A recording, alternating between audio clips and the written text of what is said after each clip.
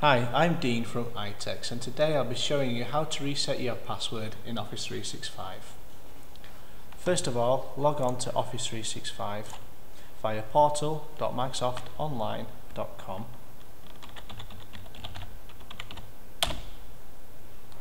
Now, depending on the security rights you have as a user will depend on how this screen looks. This screen is that of an administrator.